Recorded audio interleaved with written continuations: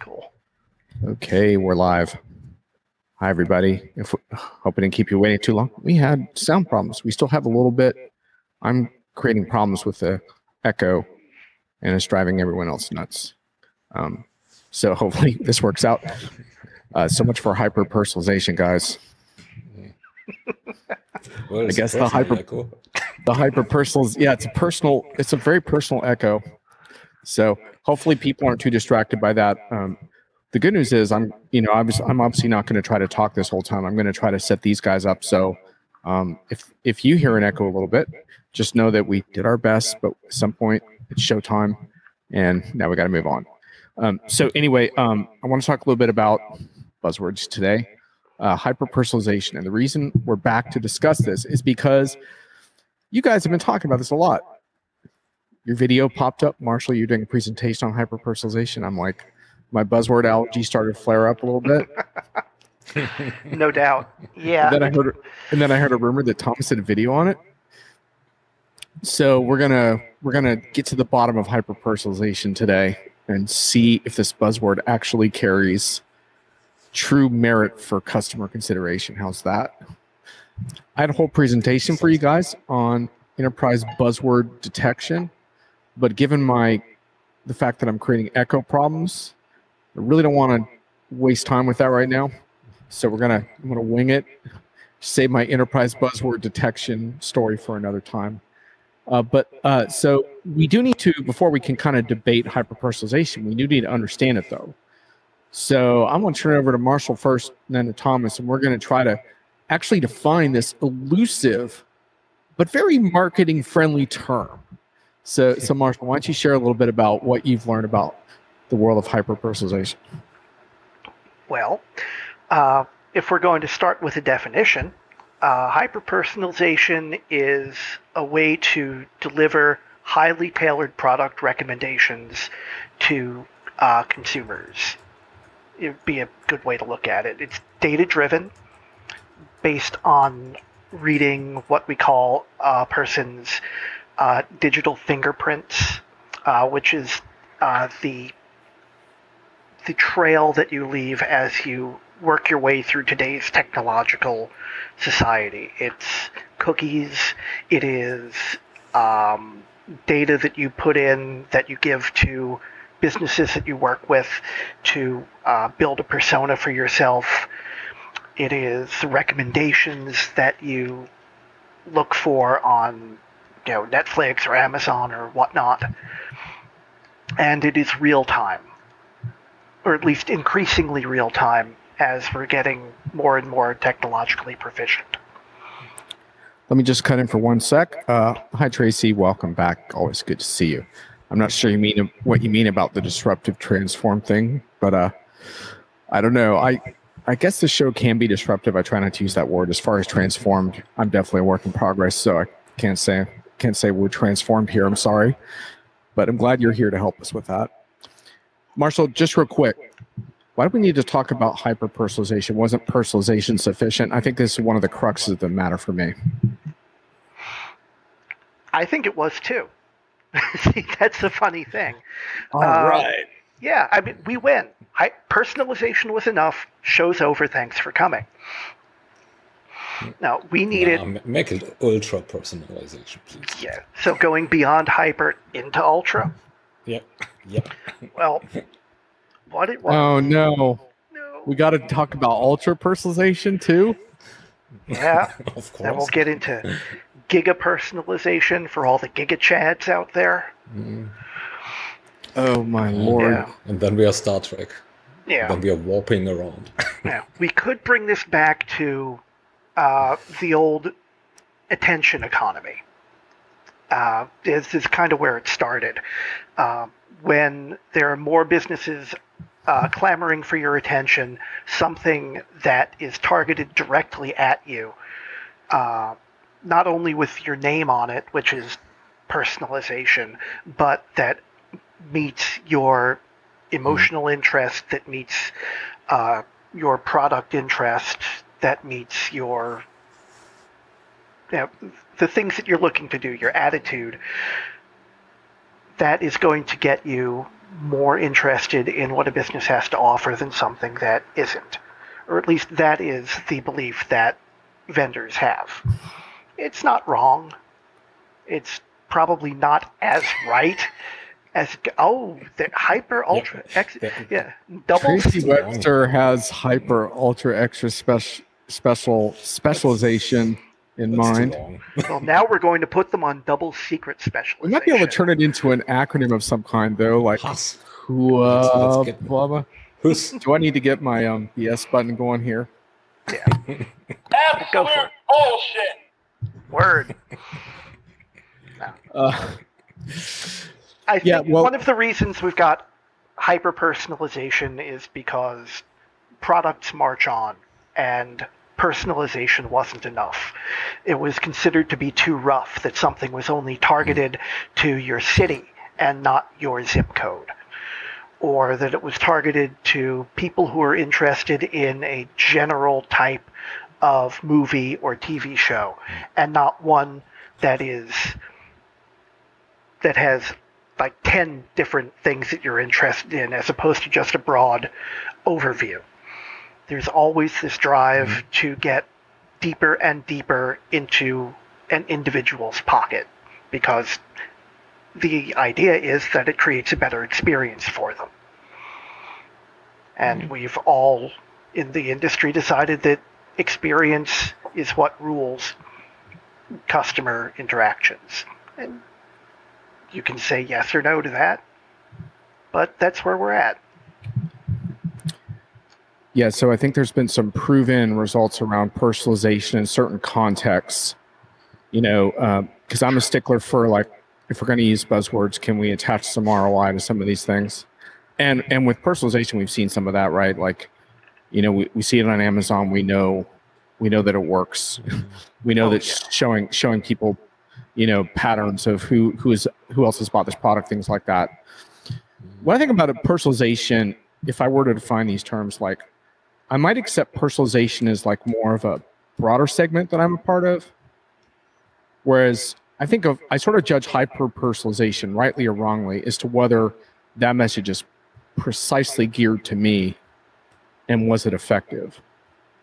And my big problem is that when companies try to do this, they trip over themselves so often that it becomes frustrating to me, even if they have the data. You know, like, because a lot of times when you look into this, the marketers tell you, well, it's not working because there's not enough data. They don't have the data. They need to get more opt-in data. But my experience has been that even companies that have a hell of a lot of data on me don't do a very good job with this yet. So I find myself wondering if this is worth it, because I don't know about you all, but I get very alienated when someone tries to hyper-personalize something for me and totally fails. It actually makes them look more tone deaf. Whereas if they had just stuck with a general segment, I think it would have worked a lot better. You know, like so for example, today in the mail, I got a thing for one of my credit cards. It was like, oh, activate for a reduced rate. They didn't try to say like, hey, John, we noticed you've been buying this or that, and you're going to want to buy a hibachi grill this summer or whatever. Like, they just stuck with like a generalized offer they thought I might be interested in. I'm like, yeah, that's cool. But if they had tried to do something more specific, they would have fell on their face and irritated me. And I think, to me, that's sort of the question, is like, how do we, I'm not going to deny that hyper-personalization could work, but it seems like a long journey, right? Because, like, I was just thinking about my Alexa devices. I've had them for 4 years. I don't think I have had a single time when my device actually proposed something for me, like on their side, like, hey, you might like this, that actually worked. And they have so much data. I mean, they're listening to me right now. They're listening to me all the time. Like, so you'd think they'd get it right. You would think that, but you still run into situations like every holiday season, you're going to be buying gifts for people, assuming you're not a complete recluse like I am. And then, having bought those gifts, say you're 80-year-old retiree down in Florida buying stuff for your grandkids. And yes, I know that's a stereotype, but go with me here. You buy a bunch of Xbox games and PlayStation games for kids. You know, shooters, flight simulators, whatever it is they play. Having bought those as gifts, those irrelevantly personalized things are going to show up as recommendations for you. Hey, old man Henderson, would you like to buy the Call of Duty 12 or Grand Theft Auto 96, the return of Grand Theft Auto? These games were never for you in the first place, but because you stuck your credit card information in and bought them from a particular retailer, now everyone thinks this is what you want. We all had that experience where you just go looking for some clothing online, or even better, you buy a piece of furniture that you needed, and for the next 3 months you're getting ads for the same piece of furniture. How many times do I need a couch? Yes, you've personalized my ads successfully. You've also pissed me off because you aren't understanding my needs. You're just trying to climb into my pocket. That's the main problem, right? So there are two problems actually with it. One is they are working on the wrong data. They're working on outdated data often. And the second is that they are having the wrong interest in mind. So I can run with the granddad who gets the ad for his grandchild, because granddad every year buys this game for the grandkid. But in general, what they are doing is they are building treasure troves of what Ralph usually calls smelly stuff. So of data that gets older. How did you name it? Sours like milk, right? In another context. It ages like milk, not like wine.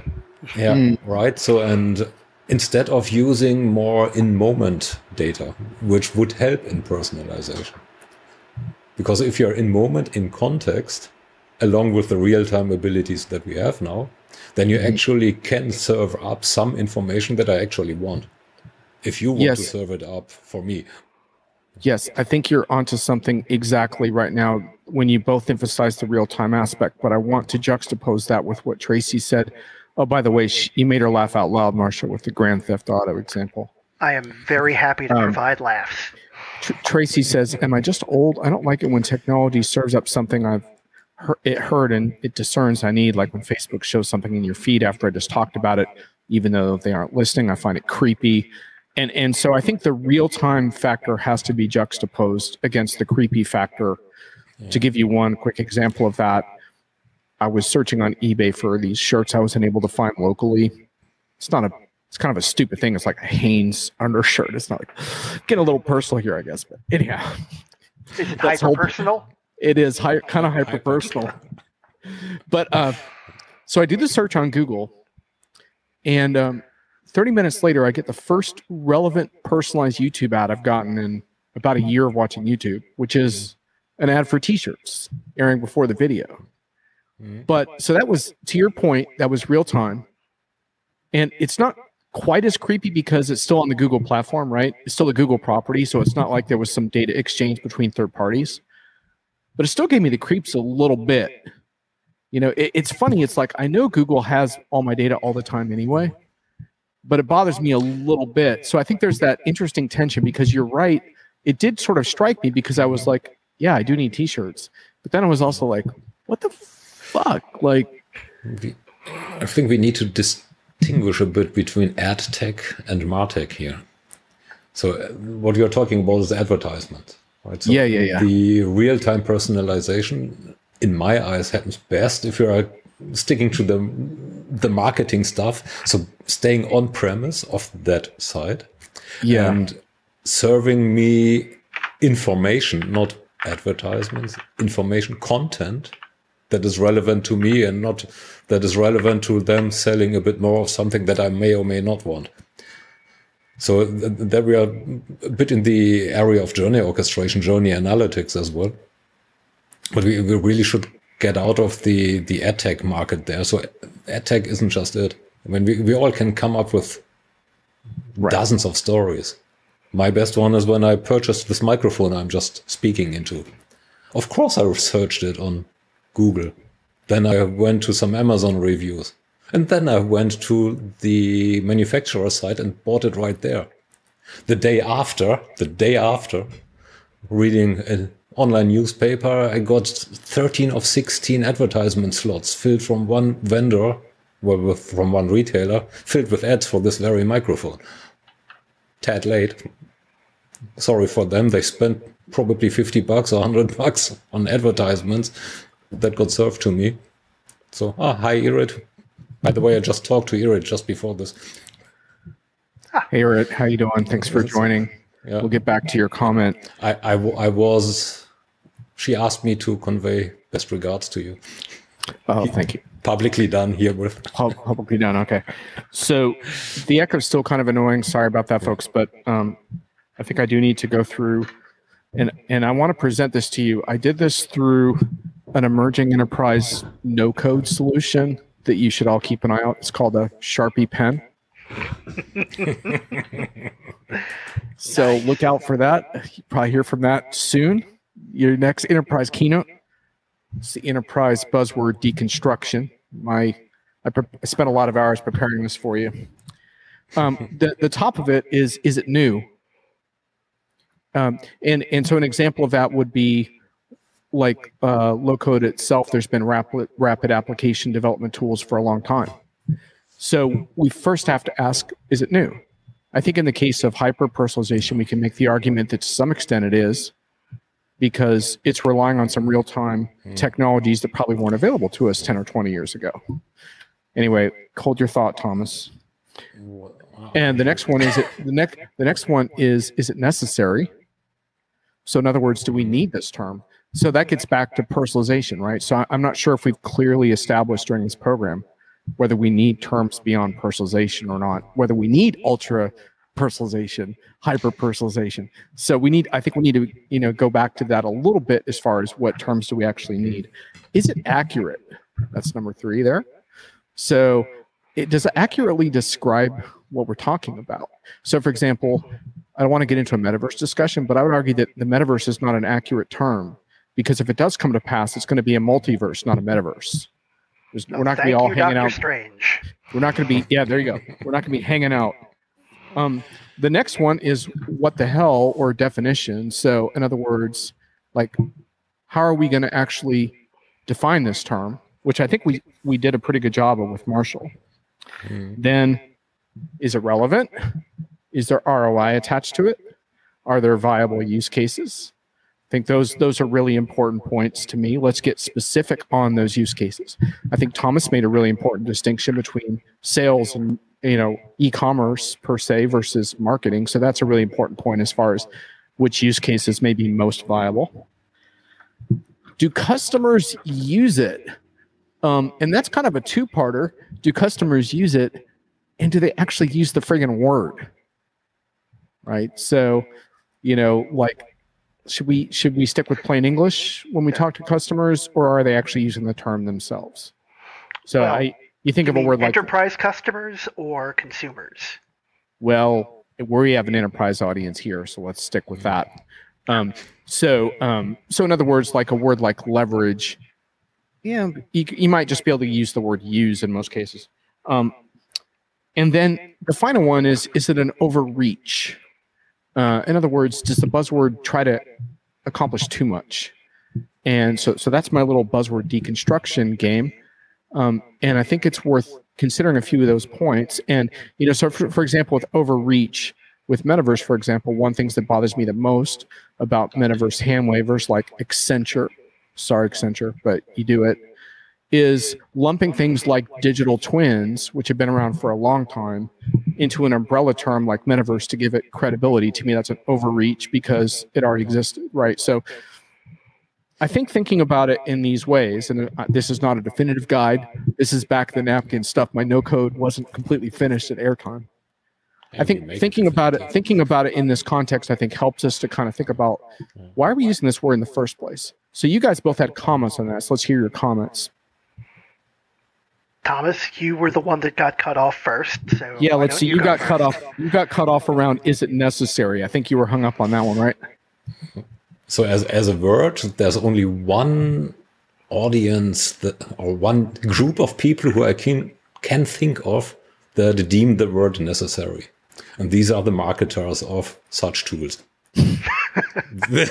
Right. For all the other ones, this is goes to the bingo stuff. Yeah. So, yeah. Right. So this we do have the correct answer there, Thomas. Excellent. Yes. The marketers feel it's appropriate, but that's not going to be good enough. That's not good enough for our discussion today. So we are running out of prefixes to words. We came from super, mega, giga, hyper, ultra, perhaps, and whatever. So the only group that needs it is the ones who want to sell this stuff, whatever stuff this is. Talk about hyper automation. Yeah, same thing. Mic drop. Well, what? My mic. Marshall, you had a comment. Marshall, you had a comment on one of these as well. I'm not sure which one, but probably a few of them. I may as well start with new. Hyper-personalization or some degree of personalization beyond the basic isn't new. It was a topic when I first started covering CRM stuff back in the mid-2000s. It was, I mean, don't get me wrong, it wasn't at the level that we're talking about now, but it was there, and even at that point, we were talking about that the creepy factor of being too personal with a customer too soon or about the wrong topic. There was a famous one. In fact, I will blur the details, not only for privacy, but because I don't really remember them, of a parent who found out that his daughter was pregnant because of ads he was receiving from a local pharmacy. You know, congratulations, you know, we know that your event is coming. Here, some diapers and you know, formula coupons and whatnot. And he had no idea why he was getting them. It was because the daughter had bought some pregnancy tests and discovered she did not like the results. This is a hyper-personal conversation, I think. Yeah, it is. This is excellent. You were right on point. Yeah, really inappropriate, right? But not on my show, thankfully, but otherwise, yes. Yeah, but things like that, where it's personal and personalized, but it might not actually be personalized for you. Because sometimes there are more than one person using an account. You know, it was there then, it's there now. It's just stronger now. Yeah. The concept is there for ages. I mean, in the 80s we called it one-to-one marketing. Just we didn't have the technology to really become one-to-one because it didn't scale. Right. Yeah. Poor Peppers and Rogers. They were ahead of their time. Yeah. Right. So in some ways it's not new, but I do think that when you want to talk about real time, there is an argument that its time has come, whatever you want to call it, that at least some of the technology allows it to happen. You know, to me, where I land on this is if you want to attach personalization to exposing segmented groups with similar information. So in other words, like I see certain things on Netflix, but I'm in like a group that sees similar things. If you want to say that's personalization, then the goal to try to show every single individual something different, I can see an argument for a new word for that, but or a way to distinguish. But you could also just say that the first one is segmentation, and the second and personalization is the other one. So as long as there's two words, it doesn't really matter to me what the hell they are. I guess it's kind of boring to talk about segmentation versus personalization. It's more sexy to talk about personalization, hyper-personalization, ultra. Right. Yeah, well, But to me, those are the big distinctions, right? It's like taking, showing a group of people who might have interest something versus really trying to show each and every person something different. Though that's what we're talking about in a nutshell. However you want to call it, I really don't care.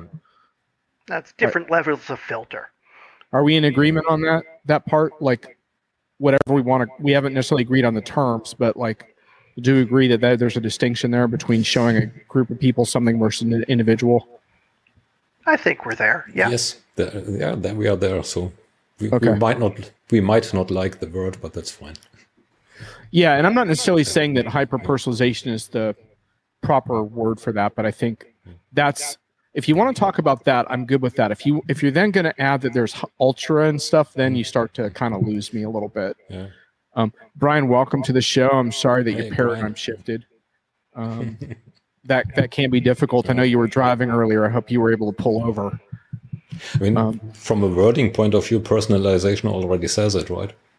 It's not grouping, but personalization. Yeah, I would tend to agree with you there. Yeah, how more personal than personal can you get? Right. Irit says, it sounds like you all agree that super personalization or whatever we call it would have been great, only no one is getting it right. I wonder if B2B being slower would have been more accurate than B2C. So a couple things. I actually, I'm going to save this towards the end of the show because I want Marshall and Thomas to share some tips with us first. But I have a different framework for thinking about what I need from personalization. So for me, I actually, for the most part, I don't want companies to try this on me. I don't want them to try to outsmart themselves with my data, but I may be in the minority there. But the one thing I do want to say is that even though a company like Amazon that has in 4 years struggled to have its device do one thing that is actually personal to me, that resonates, they have accomplished step one, which is they do have the data. You do have to have the data, and you have to have the consumer or customer's willingness to share that data, right? Now, you can make the argument that I'm playing it fast and loose, allowing these corporate devices to listen in on my environment. But the point is, I've allowed that to happen. So there's no hope to achieve personalization or whatever we call it unless the opt-in data aspect happens, right? Because the data is fundamental to getting this right. Now, the big question is whether even if you have the data, can you do it, especially doing it in real time effectively? That to me is the question. What do you guys think of framing it that way? That's a good framing. And for what it's worth, I'm probably in the same boat as you are, John. I do not want to be personalized to that much. I think there's a class of consumer. I haven't really defined them yet myself, but there's a people, I guess, like us, who want to find things themselves.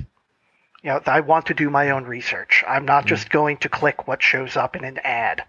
In fact, I'm less likely to trust something that shows up in an ad because I've fallen into that creepy level of personalization that we've been talking around right now. Yeah. Other people, not so much. But according to McKinsey study from, I don't remember when, I think might have been 2019, what personalization and hyper-personalization and giga mega micro personalization does reduces acquisition costs. Maybe not for you and me, but in general, it can make it as much as 50% cheaper to get new customers. It's kind of a big deal. Yep. Yeah. Giving the right information helps. But yeah, we want to give that information. Right. So just to make one quick distinction for our discussion today, like from my point of view, I might object to the term hyper-personalization, but I don't object to the idea that some personalization strategies do work from a financial and business perspective. Yes. I don't disagree with that. Same here, Yeah. The question becomes the overreach thing that I talked about at the end there. Like, I see businesses overreaching with these things all the time.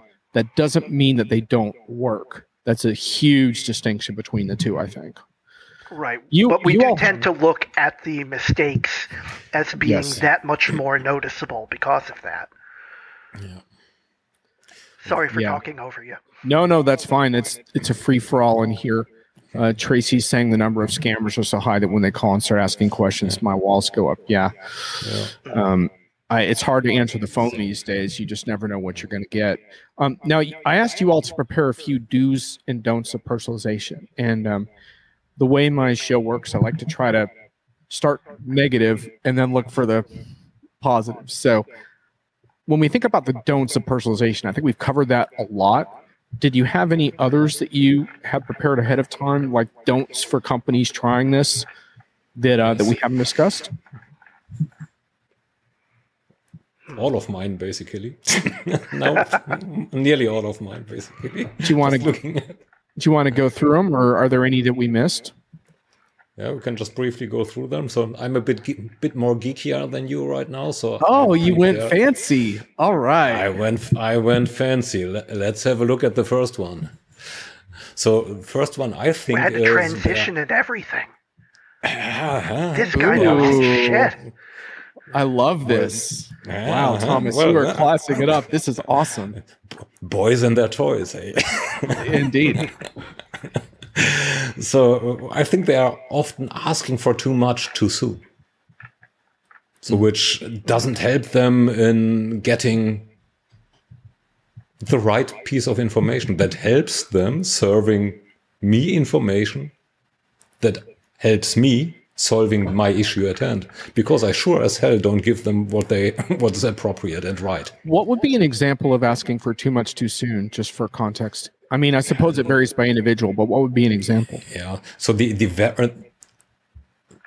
easiest for all of us in our industry is some sign up pages, or some download barriers. Yeah.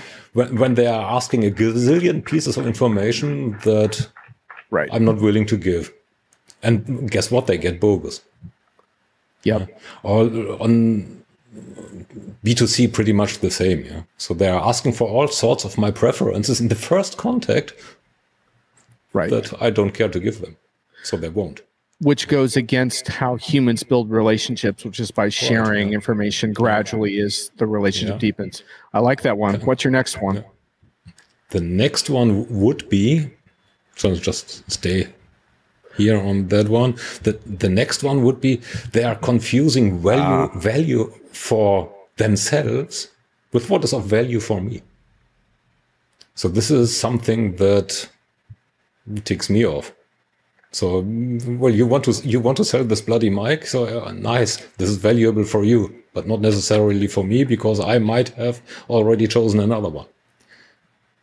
So there are some change in the thought process needs to happen.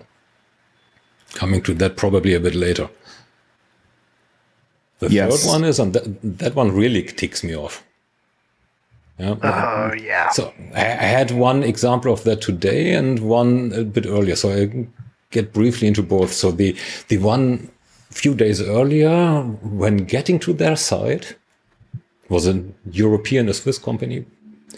They popped up this, meanwhile, mandatory data pop-up. Say, okay, so we are selling your data and you can't contradict. What you can do is, in brackets, so this is now pretty much in quotes, you can research the email address that we want you to send the contradiction email to. Oh boy. So what the was my thought. So of course I researched that and replied pretty much instantly. So you can't do that. That ticks off your customers. And the other one was basically today. They basically say we collect and we don't give you the choice, which in Europe for EU customers like me or EU persons like me, even if I'm residing in the US, is illegal. Plain as, it's just illegal. Did you call the police? No. That would have been awesome. But my name is Thomas Kubernetes. I'd like to report a crime. Yeah. There is a dedicated inbox for that one. Absolutely. What I did is I informed I called the vendor. No, it's actually working. So I informed the vendor. So this can't be done. Right. And the fourth one goes into basically it again. So it's they collect for collection's sake. Right. This is the distinction between big data and smart data. Yep. Which comes pretty much into picture here. These are my don'ts. And those are good ones. Process and technology. Those are good ones, and thanks for the high-tech experience. That was super. That was most excellent. That will work really nicely on replay as well. Yeah, No, thank you I'm for impressed. that. Thank you for that. While we're on the subject of while we're on the subject of don'ts, folks in the chat, feel free to chime in on those. Those were really interesting. Marshall, did we have any from you that we hadn't covered yet, or did we get to them all? That covered most of them. There's one that springs to mind that, again, it's very consumery, but it is important to consider, and that is things like stereotyping, where you are targeting ads to someone based on something else that they have done or looked at or bought that they do not necessarily want to be associated with. For example, I am not a thin person. Even when I was in good shape, I was not a thin person. So I tend to buy larger sizes. If, after buying something in a larger size, I start getting ads for gym memberships and weight loss programs, I'm going to be a little pissed off. Right. Because you are making assumptions about me that you do not need to make as a business to get me to pay attention to you. In fact, you might be insulting me. That goes beyond being irrelevant and to being inappropriately personal and for the wrong reasons. It's badly mistargeted, even though the data points you in the right direction. But other than that, yeah, I'm with Thomas. He mentioned, the irrelevance, the excessive retargeting is a big problem. Now, they'll tell you, we would never sell your data. Sure, but we'll give it away to anybody who asks. I've run into that myself. And that just ain't cool. The big problem, another big problem is getting the balance right. And I guess that isn't really a do or a don't, but it's, finding the limit. Because the best personalization is the kind that you don't quite notice. It's when it looks like it's a coincidence. I was, just looking at something the other day and, here's an ad for it. Or even better yet, here's an article about that topic. And that makes you want to look. What doesn't work as well is when you browse a particular topic or click on an ad, and then you get, the torrent of 30 other competing ads. As I said earlier in the show.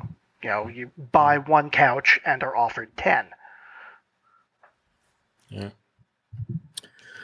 Irit makes a lot of good points. We should probably invite her. I'm going to read this. Maybe don't necessarily assume that the data you have is correct and verify before using the data, which potentially will make it less creepy. Irit, I want to make one clarification there, which is for me, what you're describing. Actually, what feels creepy is what I described earlier, at least to me, which is when I'm shown something that is very accurate, but it feels like someone's basically been spying on me and tracking my every movement. Like the extreme version is kind of like, hey, John, you hungry right now? We know you're in a hotel room alone. You want to order a pizza? Like that's a little too much for me. So that's really accurate, but that's creepy. What I think you're referring to, Irit, I call tone deaf. Which to me is not creepy, but it's almost equally offensive, right? Which is that feeling of like, your data on me is just wrong, or to Marshall's point, even offensive, right? Like that you're leaping to conclusions. So I think you make a really good point. It's just a matter of, I think, how we experience the misuse of data could vary a lot depending on how it's misused. I want to ask these guys a little. Oh, sorry, Thomas. Correct. Go ahead. The data might very well be correct, accurate even. Just that the conclusions, the reasons for, well, the reasons why this data is correct. Taking Marshall as the example.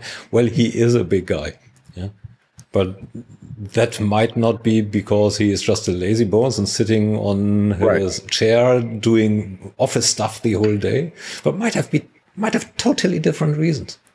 Right. Yeah. So there was a guy. Was this? I don't know if it was one of the front runners of the All Blacks. Well, superior fit guy, right?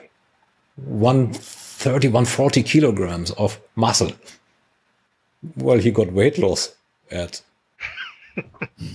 Yeah, it's weird. A lot of professional athletes, if you judge them by BMI, are obese. Fat, obese, and that's a big lie. They got no fat on him at all, but the numbers. Well, he might have needed to lose a half kilogram. You never know.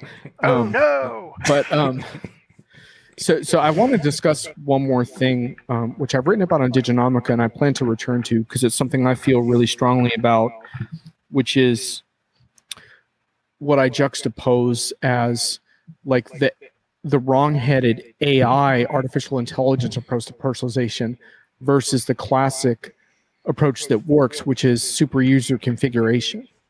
Just to give you one example of that, the most personal experience in my home is asking my Amazon devices to initiate routines which random play different genres of Spotify playlists that I have painstakingly constructed myself. That is extremely personal, but it's because I was empowered to create and configure that. Now, what companies don't like about this is because a lot of consumers don't have the time or interest in getting under the hood and configuring 10,000 song playlists and setting up routines on their device, because the routines don't happen. You have to configure them, right? And so what companies want to do is they want to take that away and let AI take care of that for us. And a classic example of that, and there are many, but I can just give you, if you're a super user type like me, your features are always being taken away, especially on the big free services, right? You look like the fall of Google Reader is just one of many examples, but one that I will point to is Netflix. I spent really a ridiculous and almost absurd amount of time configuring my list of things I wanted to watch, which I had organized by genre and various things. And Netflix eradicated that in favor of an AI-driven list. Well, they know better than you. So they do. They think they know better. My Netflix viewing has gone down about 90%. Because Netflix is actually pretty good at showing me stuff that I might be interested in, but my list was my thing. That was my one spot on Netflix where I got to control what I saw and order it in such a way that engaged me. They thought their AI could do that better than I could. And it's like they're telling you were wrong. This isn't what you like. We know what you like. And look, AI is a powerful player in personalization. I'm not going to say that it's not, but there are limits between recommending things I might watch versus reordering my freaking list. Oh, for real. And so here's two other points I want to make about this, and I'll turn it over to you all to riff on this. One is that Netflix and Google and consumer tech companies can get away with this because they deal in aggregate, and a handful of fussy super users like me, oh, I'm so mad, I'm going to quit. They don't care about that. I mean, I'd like to take credit for Netflix's current struggles, but it has more to do with other things. Enterprises, I would argue, have to be more careful with this because some of the people that are most super user oriented in enterprises are actually pretty influential. They're not necessarily always budget holders, but they're often subject matter experts that influence budget holders. So in the B2B world, we have to be a little more careful about alienating super user type people. So that's an interesting point. But then the next point is, to what extent can AI actually help people who don't have the time to configure elaborate things to kind of guide them through it a little bit. And I think that is some interesting uncharted territory for personalization around, like maybe asking me a few questions and then constructing some things based on those answers. And so to me, that could be a little bit of a consumer solution to that versus, because I know that I'm in the minority as far as being this like super user geek that likes to configure things like that. So anyway, let's hear your comments. Well, maybe not a complete minority. The next bit that I'm going to go through is, I have to say, is not original research on my part, but while I was doing research for the show, I ran across an article by Preeti Kodamarthi, who was writing for Decision Lab, talking about literally the do's and don'ts of personalization.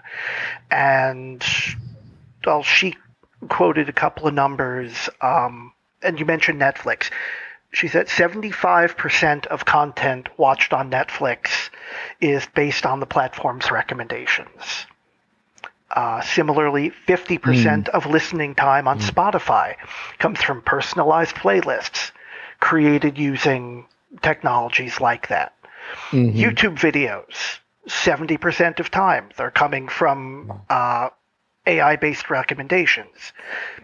Amazon, 35% of products are recommended by the algorithm. And yes, I did just read that pretty much straight from the article. I apologize, but they're absolutely... No, that's great. Yeah, they're straight on. I'm pasting it into the chat. Most of our destinations will see the link. Yeah. If not, you can search based on the article title. Yeah, that spot on. Yeah, it is. This is personal. The do's and don'ts of personalization in tech is the actual title of the article. And all of the things that are mentioned are things that, having trouble with words today. The reason they work so well is the super user issue. These are cases where the user wants the personalization. There is going to be back and forth. There is going to be fine-tuning of that personalization. Where it doesn't work is where businesses try to slide into someone else's personalization, trying to capture people who are on the fringes of a particular market and fail. That's where we notice. It's where the friction is.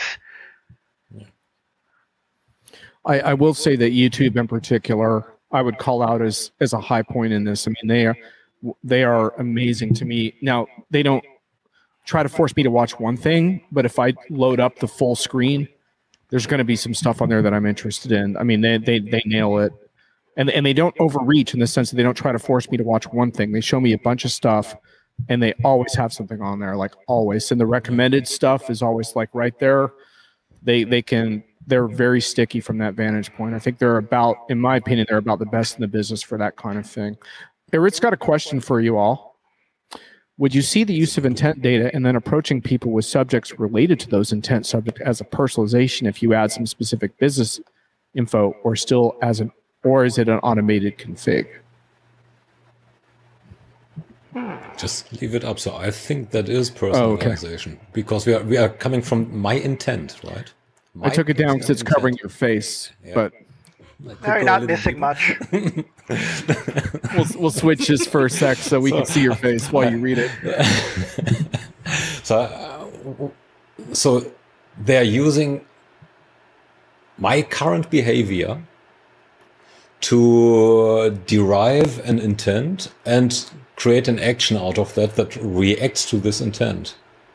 This, in my eyes, is, well, if it's fitting, the perfect way for personalization.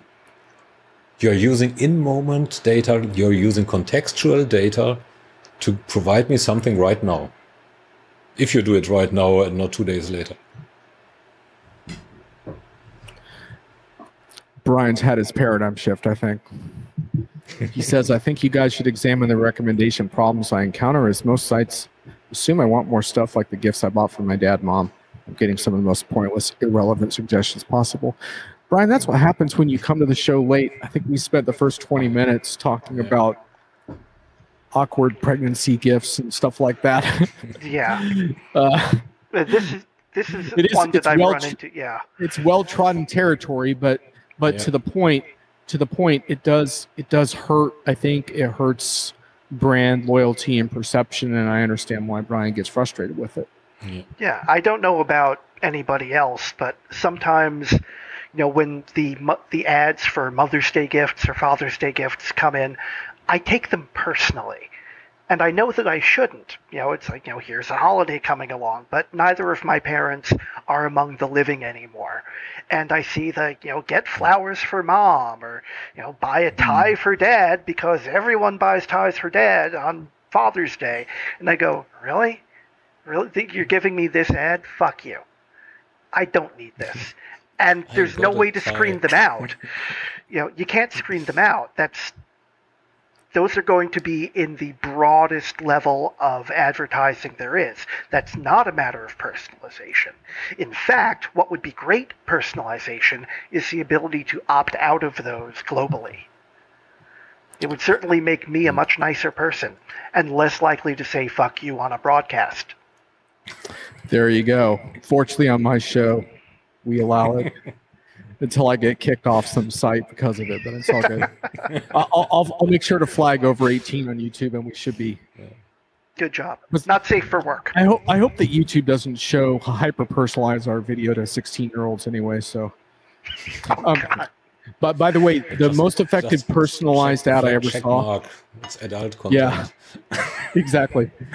The most effective personalized ad. This isn't true personalization like we're describing it. The most effective, my favorite of all time. And it comes up because I got to go to Orlando for a couple shows this fall, and I'm dreading it because it's my least favorite destination. On the way back from the airport one year, there was a huge billboard for vasectomy.com. And I was thinking, like, this is absolute genius because, like, you got the, heading to Orlando, it's all fun and excitement, but on the way back, the kids are sleep deprived. They're going through sugar withdrawal. They're crying and screaming. And you're crammed up in a minivan. And you look up and there's an ad for vasectomy.com and it's like, yes, no more. That is bloody brilliant. Yeah, I just absolutely, I loved it. I wish more marketers put that kind of thought into like how to intersect, because that was just perfect for me.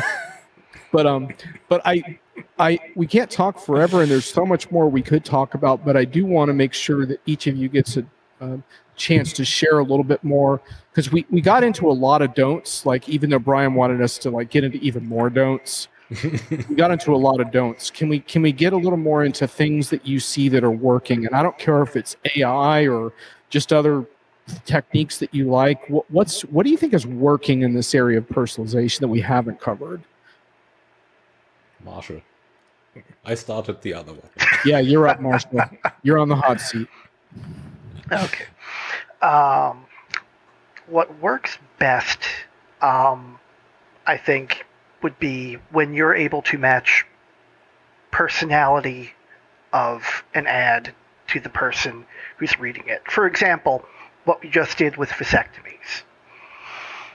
If when you are able to present something to someone that gets to not only something that they're interested in, but to the way that they think, to their sense of humor, or to their worldview. Doing that it's incredibly powerful, because what we have been saying for years and years is people are more likely to trust a business that they think gets them, that understands their values. And if you can present that sort of persona and offer that to a customer, it's going to be huge. That's a big do, is understand not just what they want, but why they want it and how they're thinking about it. It's difficult. I'm not going to say otherwise. It requires some back and forth and some research beyond the direct relationship. You've got to infer some things and look at what else that individual is doing around the electronic world. But when you can get it, it is powerful. That's one. The same thing with things like goals and attitudes. Just anything that goes beyond the transactional, beyond what is interesting in the moment. It can't just be about the product or the service. If you can match what you are offering to something that resonates with another part of the individual, then you are much more likely to make a sale, to get a loyal customer, or just to get them talking about it. You say, this was a really great ad. I don't know that when you were on your way back from Orlando, you decided, hey, I'm going to go get a vasectomy. But you just talked about it with not only us, but with the audience. We're going to think about that and probably share that story. You did their job for them because it got into your head. And that's what you have to do, get into the head. Good. Thomas, did we miss any of your dues? Yeah, I know you have some high-tech stuff again. Slightly different, and of course I now Come on, geek out again. The German efficiency. Yeah. So the first one is, and that is similar to what Marshall just said, is you need to build trust. Trust and maintain it, nurture it. So there are various facets to it, and some of them Marshall just brought forward. But I would look like it as it's a credit that I extend to business. I, customer, extend to a business. And well, it's withdrawn pretty fast, as we have seen in the last financial crisis, where the banks withdrew their credit lines. So, and once it's gone, it's gone. This is what I think it was Tracy like. So you're on my no buy from list now. Yeah. So if I don't have trust anymore. So related to that, but different, you need to think outside in. So it's not about what you want to sell me, but about what my issue at hand is, what my intention right now is, and then offer some value towards solving this issue. This might be a product of yours, might just also be a piece of information, and it might point to a competitor even. And if you're doing that, then you're on my trust list. So say, hey, I've got a bunch of great products, but what you actually want is that. So, and third one, there I could have gone on for ages with points, but the third one goes into the technology area and the organizational area. So what needs to be done in order to achieve all this, to make personalization work, is you need to break silos. This is data silos, this is process silos, this is organizational silos. So after all, what this is all data driven. It's data and process driven. And in order for the processes to work, the data needs to be available and accurate, of course. And then we are back to the trust. So, and then it needs to be shared. So that it's not only about marketing, but also about the service. It's all information that goes in that is relevant at this time to help me. These are my points. There's one thing I would like to bring up that I think we've missed, and that is, I've already forgotten how I wanted to say it, but it has to do with breaking down the silos. The regulatory environment that we live in now is different. Yeah. I'll just mention the regulations and hopefully people will understand what I'm talking about. GDPR, CCPA. It is a lot harder for marketers to do the things that we're talking about them doing when third-party cookies are going away, when customers are, in theory, being given better control of their personal data. What needs to be done, you have to make them want to give you that information. And that relates back to what Thomas said about trust. It's not something that you get in one big block when you meet for the first time. It's something that grows over the course of a relationship, just like with people to other people. And yeah, there is no one solution to it, but in the data environment we're in now, you have to be very circumspect about how and when you collect each part of data.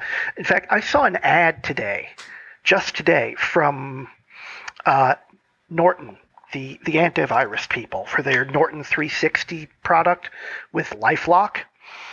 And, well, I'm not going to go through the whole ad, but they were doing things like showing people saying, the online yoga program needs information on my tax returns. You know, why do they don't need that. Or, this mobile game wants my social security number to unlock the next level of stars. And people just share that information. Those days are gone, and there are products protecting people from their own stupidness. Stupidity, that's the word. English. You'd think I grew up speaking it. But that is another issue. Breaking down silos is difficult when we are making thicker walls at the same time. It requires a different approach. Yeah, those are really good points. As we wrap, those of you who are with us in the chat, if you have final comments or questions, please get them in now. You have kept things lively, as I was hoping, counting on you to do. So thank you for that. You know who you are, but I really appreciate you being here. I did want to comment a little bit on this issue of trust, because I think you did a great job hitting on that. And to me, companies could do much more around transparency around how they use your data and allowing you to opt in and opt out. It bothers me a little bit when the consumer companies show me that, because I can always tell they're doing it because they were required by law to do it. Yes. It never feels like, hey, we're voluntarily wanting to build trust with you. It always feels like, hey, we're covering our ass, so we have to show you this thing as a one-time pop-up. And it's like the safe harbor statement. And I think SaaS companies in the enterprise space need to take a page here as well, because they are very dependent on opt-in data in a variety of ways, including aggregate data that becomes very important, not only for their own stats, but also to share with customers around trends and metrics. We're going to see a lot more of that. I'd like to actually see, now that shows are back, by the way, you may want to check out my scorching post on Diginomica about hybrid events, but that's another topic. But now that shows are back in person, I'd like to see a booth where you could come and talk to the vendor about how they're using your data, and even allow you to opt out or opt into certain things on site at a conference. Like, let's do this. Like, let's have conversations around how we use your data. Let's be very open about it. Like, to me, that's a big part of trust, is openness and volunteering that stuff. If I have to chase you down to find that stuff out, it's not reassuring to me. So to me, like, that's a big part of this personalization thing that you guys hit on, is let's earn trust the right way by creating relationships where I continue to share more and more data because of the value you're delivering, and because I'm confident in how you're going to use it. And to Thomas's point, I know you're not going to sell it off on the back end or whatever else. So that's my little rant. It's a good rant. It's a solid rant. Excellent. I'm happy to be part of this. Well, thanks. So we have no further comments from the chat. Oh, I have something in the private chat, though. Let's see what. Oh, yeah, about the. Marshall, you posted something around the legal stuff. Is there anything more you want to say about the legality of personalization? Sorry to reveal your private comment. I guess I lost some of the trust. You've that we missed built up. the entire point of this episode, haven't you, John? Oh, man, I'm going to have to watch it again after we wrap. No, I'm good. I feel like it's something that we should have mentioned earlier on, because it is both a barrier and an opportunity. You know, it is more difficult to just grab customer data and run with it, because they can take it back from you at any time, and there are certain things that you cannot collect and certain ways that you cannot track it. Yeah. This is important to know. Yeah. However, there's also a greater degree of openness, because you can actually talk about what is being collected and how to take it down. One of the best ways to make sure that there is equality in pay in the office is to make sure that everyone can talk about how much they're being paid. Mm-hmm. I mean, that's a comparison. Which This is is not the same allowed in thing. Germany, by the way. Yeah. And very much the same way, the way to make sure that data is being handled on the up and up is to talk about what's being collected, where it's going, who gets to see it, and how we get to take it back. And if there are laws that make businesses abide by certain standards, well, good, because you should not have unregulated businesses. Brian brings up a really good one. I'm going to throw this one right in the worst practice column. How about vendors putting beacon tech on conference ID badges when notified this week that they'd be doing it? Brian, I would say unless there's an opt-out, that's a complete fail. I think that's actually repugnant and potentially punitive in some cases. Whereas there are some interesting use cases around it. For example, optimizing the food flow. But that really opt-in, as long as it's opt-in and opt-out, then I have no problem with it. Brian, is there an opt-out? Let us know. If there's no opt-out, I would say I would call that a worst practice. Tracy talks about how a lot of SaaS people go to insert conference here to get the attendee list. Yeah, true, Tracy. And there's still a whole big thing around that where when you go to a show, even today, you kind of brace yourself when you get home. Not only do you take your COVID home test, you worry about what you're going to get in your inbox from all these vendors. I'm sorry we weren't able to catch up or whatever. It's like, what the hell? There's a reason why we didn't catch up. We had no appointment. You just grabbed my name from the list. Now you're spamming me. Like, that's why we didn't catch up. It's like that was intentional on my part. Tracy's not a fan of the beacons. Just so you know, you will never have to wear a beacon to watch my show. Deal breaker, says Tracy. Yeah, I mean that's rough. I mean but to Thomas's point, there's an upside there for those who want to participate in something like that. And I think, to me, this kind of gets at the heart of the final point Marshall's making, which is that the legality can stop some of the black hat behavior, but I don't know that it ensures that we get good results. It kind of stops the bad shit, but it may not get us to the good stuff. So there's, I think, two parts of this that we have to reckon with. Yeah, there's carrot and there's stick. The laws are the stick, but we also need to make cases where we want to have that kind of interaction. Show us that we're actually getting something for what we give to the business, and not just a 10% off coupon. Thomas was saying things of that nature. John, you were saying things of that nature, I think. We were all talking around this. Make it worth the customer's time, and make it worth exposing a little bit of their information about their life to you. Make it really worth it to them. Make them want to do it, not just feel like they should. There you go. One of my favorite examples is TripIt. I willingly share with TripIt, which is owned by Concur, which is owned by SAP, which lets me to say, as an SAP customer, I'm outraged about this or that, which is really funny. I've done that before. But not exactly an enterprise grade customer, but so I upload all my trips, right? But in exchange, I get all these alerts on, flight delays and everything else, and save my bacon. Once save me from getting stuck in Canada with the wrong visa.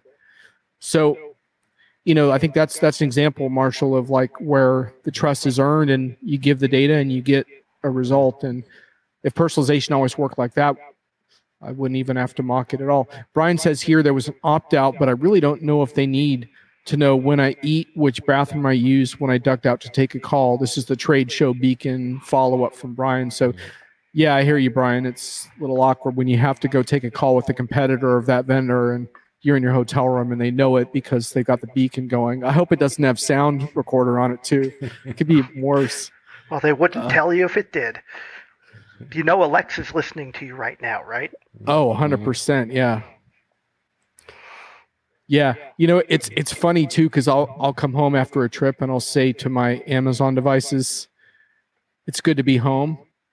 And you know what I get back? Welcome. Sorry, I don't know that. Well, there's a reason why there is no Alexa sorry, device Dave. in my house. I don't exactly feel particularly welcome at that point in my own home. Yeah. It's good to be back. Sorry, I don't know that. Open the pod bay doors, Hal. I'm sorry, Dave. I'm afraid I can't do that. This pup comes and is happy when you're entering your house. Well, I have to settle for houseplants right now, but my houseplants definitely appreciate when I'm home more than my Amazon devices. So guys, any final comments that you wanted to make? Short final comments? It was fun.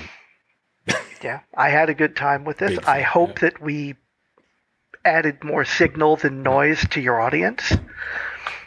And let's do it again sometime. Yeah. Yep. Just to briefly summarize for everyone, I'm going to give you my view and see if these two agree. My view is that we have some level of consensus that whatever you might want to call this is personalization. Can be powerful if applied properly with trust and all these other things. I think we've also got a general agreement that hyper-personalization may not even be a necessary term. I think we've really flagged that. We've really raised the question whether we need to use this word, which really gives me a lot of joy. And if hyper-personalization is off the table, then ultra-personalization is absolutely unacceptable at this time. Yeah. Or what did you quote that other one from the analyst firm? There's some other kind of weird personalization. Anyway, that's off the table too. Yeah. We could stick to personalization. Yeah, personalization is good enough. Eventually, I'll probably have you guys back around in some configuration. Thomas and I have been debating the metaverse and exploring use cases. I just got my Oculus headset gear here because I feel I need to wear it to criticize it. Yeah. I keep on thinking I should do that, and then I realize, no, I don't want to. Anyway, I guess I should get over that.